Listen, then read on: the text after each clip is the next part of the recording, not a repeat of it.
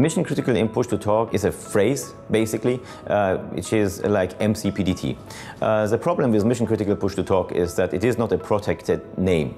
That means it is also misused by some other vendors which are offering push-to-talk to promote themselves on a better way. One of the key reasons why Vertel chose TASSTA is because they wanted to have a mission critical push-to-talk solution according to the 3GPP standard. The 3GPP standard from ETSI is supporting in the first place MCPTT, which is mission critical push-to-talk for the communication. The second phase what we are going to implement is mission critical data, which is MC data called, and that is basically for the data information like messages, pictures, files and so on, which we know of our daily life of messaging environment which we want to transfer.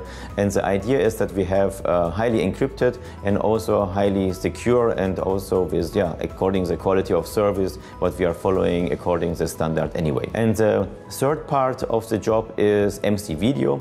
As far as we are running on mission on LTE networks, we can first time offer the first responders also mission critical video. The major idea is that we have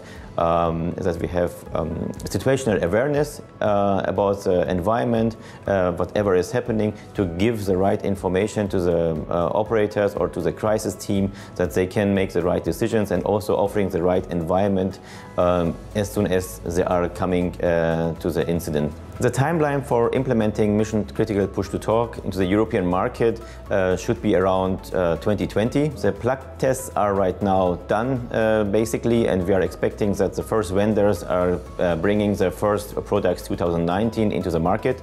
And what we feel is a heavy interest from the Australian market even right now to follow the same lead, and also to implement as soon as they can the mission critical push-to-talk under the 3GPP standard.